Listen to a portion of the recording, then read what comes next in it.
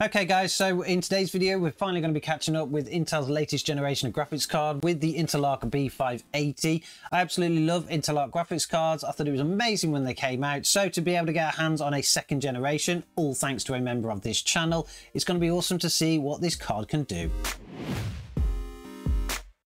Now, just over 2 years ago, Intel released their first generation of Intel Arc graphics cards when they actually joined the GPU race, which was awesome for everybody to see because a third player was hopefully some competition and hopefully it would bring down prices, but unfortunately, that never really happened. The two major brands, AMD and NVIDIA, continued to increase their prices, but Intel actually stayed quite low, to be honest. Even their latest generation won't cost you an arm and a leg, although getting stock is probably a little bit difficult. The card that we've got today is the Intel Arc B580, and we have to thank one of our YouTube channel members for this because we just simply could not find one in stock, and when they were in stock, we just weren't quick enough to be able to purchase, but they actually managed to find one. They purchased it for us and sent it across, and that is absolutely awesome. So a big thank you to them. They actually purchased this card because they felt that it wasn't right that we didn't have one, because we've got the A770 LE model, we've got the A750 LE model. It's kind of creating a little bit of a collection, really. As far as the cards go, Intel have continued on with their fantastic designs and premium kind of looks and feels. Even the box itself is absolutely amazing. It's slightly different design to the original box, but it does have an overlay this time. We didn't have that before. It was just a very simple opening box, and then we've got the inside cardboard box. I'm sure a lot of people will lose the overlay and probably keep this one around, but as you open it up, you can actually see that it actually lifts the slider here and your graphics card is just nicely presented in there. That means that you actually get this real premium feel to opening up a graphics card, which is awesome because that's one thing that Intel really gave us on the last generation that other manufacturers are just not really bothering with anymore. That premium look and feel continues on into the cards. One of the biggest things that I praised Intel graphics cards for on the A series was, of course, their LE model design. I think they look absolutely beautiful, and they continued it on with the B series as well. In actual fact, inside of this beautiful case in here, the card isn't actually that long. You can see the power connection here in the middle, and that's pretty much where the card ends, but they continue to extend it on to make the cards look really nice. They have this really nice sleek design. They've improved the fans. This one is a dual fan configuration. They've got all the ports that you would need, and then when you flip it over, you've got the Intel Arc B580 branding on the back, just like you did with the others, with this nice opening on here, which is a kind of a blow through with your fan system. A lot of graphics cards do that nowadays, and Intel, of course, have adopted it because clearly it works, and they've managed to do it in such a nice way. It's such a nice clean design. Of course, the B580 is not going to be the fastest graphics card that Intel will release on the second generation. There are rumors that they're going to be lining up other graphics cards too, but this one is actually a great start, particularly for the money that you will pay. When it comes to the specifications, the Intel Arc B580 uses the Xe2 architecture. That is a better architecture, or a newer architecture over the original version. It has a base clock speed of 2670 megahertz. That's a huge increase over the original A580, and a boost clock speed of 2670 megahertz as well. Again, another big increase over the original A580 there. It has 2560 shaders, but more importantly, it does come with 12 gigabytes of GDDR6 with a memory bus of 192-bit. It uses a PCI Gen 4x8 interface, and it roughly has a TDP of around 190 watts. And if you can actually find them in stock anywhere at the MSRP, you will pay around $249. Translating that to the UK, it's around £298, which is exactly what the YouTube member paid for this card. So they managed to find an in-stock LE model at the MSRP price, which actually kind of makes it one of the cheapest graphics cards, or one of the cheapest new generation graphics cards that are on the market, which is absolutely fantastic because it means Intel are still supporting the budget gamers. One of the biggest benefits to the whole generation, in my opinion though, is that Intel have adopted a higher VRAM amount. This card coming with 12 gigabytes of VRAM, which is more than enough for most games, and the B570 coming with 10 gigabyte means that there's no more 8 gigabyte cards, which everyone's complaining about at the moment, and you're managing to pick them up for a reasonable price as well. So I think Intel are winning again this generation when it comes to card looks, particularly of the LE models. They look fantastic. They're very Lite because there's actually not a lot in there, but they still put the effort in. You even still get the glow up Intel Arc logo, which looks fantastic in a system. They've also got some fantastic pricing, something that people can actually afford instead of these £500 to £600 to £700 to £800 graphics cards, which some of them are just clearly not worth it. But of course, this is only worth it if it actually performs that way. And to find that out, we've been doing some testing. So let's take a look at a bunch of benchmarks and see how well this card performs.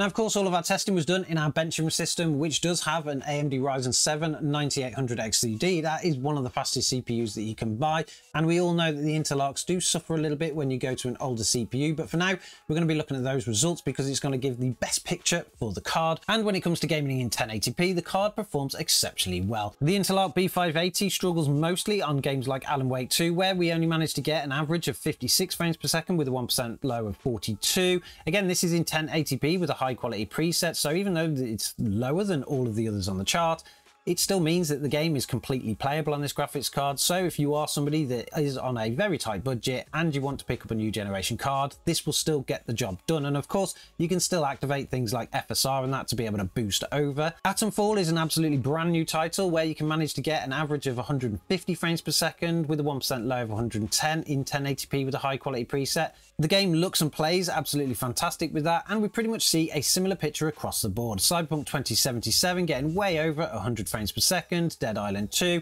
Doom Eternal, of course, showing how really well optimized that game is, getting nearly 300 frames per second. Indiana Jones is a pretty demanding title, but absolutely no issues in 1080p with a high preset with the Intel Arc B580, where we managed to get an average of 89 frames per second with a 1% low of 64. And again, we just continue to see this pattern all the way down the games list. Probably the games like Space Marine 2 and Stalker 2 do suffer a little on the 1% lows, but they are still within playable frame rates. So again, in 1080p, this card is absolutely fantastic. Moving up to 1440p, we can see that everything just drops slightly here, but we still get a pretty decent average across all of the games. Alan Wake 2 again suffering here, now only getting an average of 36 frames per second with a 1% low of 26. I probably wouldn't advise you playing that game in this configuration because that's really going to take away from the experience, but everything else is pretty much over 60 FPS. Slight low 1% lows on Space Marine 2 of around 31, which makes the game touch and go, and a very similar picture with Stalker 2. But generally, those games are more than playable in 1440p, and if you just lower that quality preset down to a medium, those will all be boosted up anyway. So the card looks great in 1080p, it looks great in 1440p, and you're going to get a pretty decent experience across both. Although I would probably project this card more towards the 1080p resolution, particularly for the latest titles. So we know that the Intel Arc B580 can actually game, and it can play all of the latest games, and you will get a pretty decent experience. Some of them I would advise you go for 1080p resolution, or maybe 1440p and drop the quality preset down to medium. There's the beauty of PC gaming, you can customize whichever way you want to go, but the card will actually manage to achieve some pretty decent average frame rates, so everything looks good from there. But how well did it compare to the original generation? Now, the only cards that we've got to compare this to is the A770 and the A750, so I did a little bit of a comparison just to see what kind of uplift you get, even though you're going down a slight tier in terms of graphics card. Sticking to a 1080p resolution and a high quality preset for our comparison testing, let's start with the games where we saw the lowest increase overall.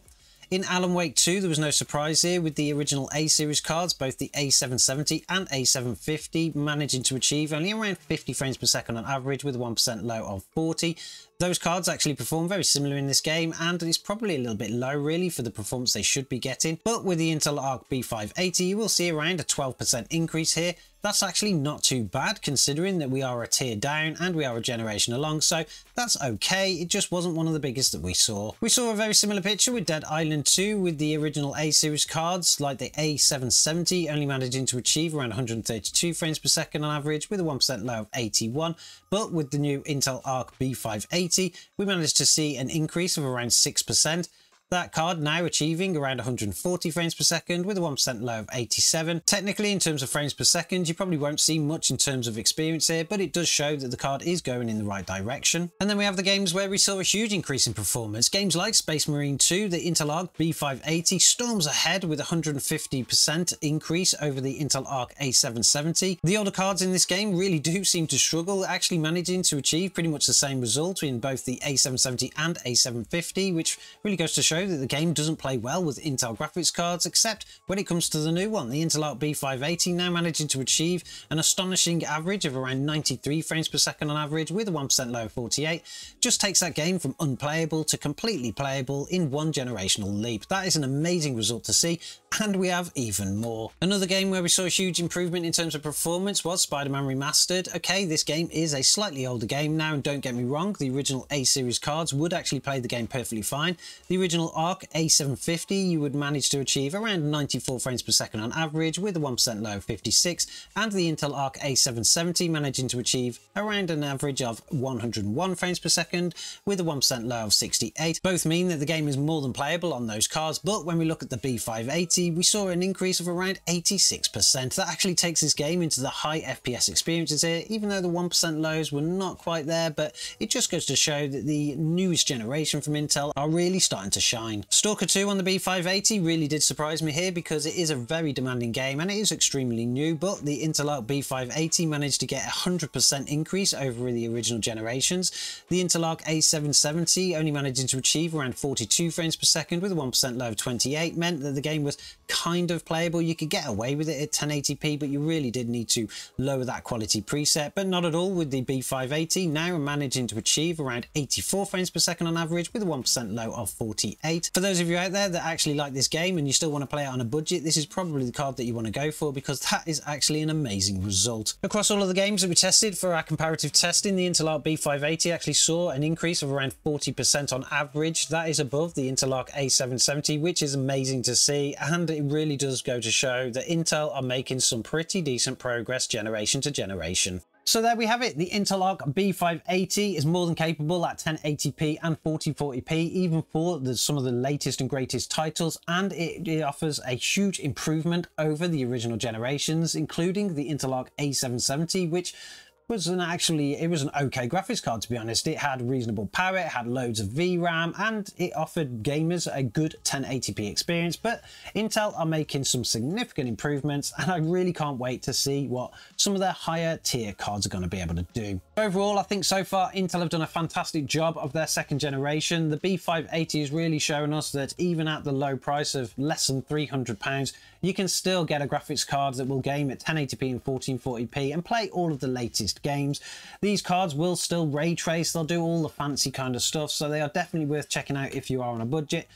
At the time of filming this video, no other brand is really offering a card at this price range, so it's really hard to actually compare out. I'm sure if we compared it against some older generation cards from AMD or Nvidia, we'd probably see some like for like there, but these are actually really fun to play with, and they're getting better and better all the time. If the B series actually improve like the A series did, we could see a near doubling in terms of performance on these cards, although they've probably fixed most of the driver issues now, so that's most likely not going to happen, but we should see some kind of improvement like we do with all graphics cards as well. I'm actually super impressed with the job that Intel have done so far. I think they should continue on, and I can't wait to see their latest generation graphics cards. I also can't wait to put this in another system and do some more testing. We've got loads of testing that we want to do on it, so make sure you subscribe to the channel if you want to catch that. Also, let me know in the comments below if you have an Intel Arc graphics card, which model are you using, an A series, a B series. It'd be also nice to know what kind of games you're playing and what kind of experience you're getting as well, because I'd like to keep testing them and see what they can actually do and where they kind of fall over as well, to let other people know. But overall, that actually brings us to the end of our look, or our initial look, at the Intel Arc B580, and I'm sure I'll catch you guys in the next one.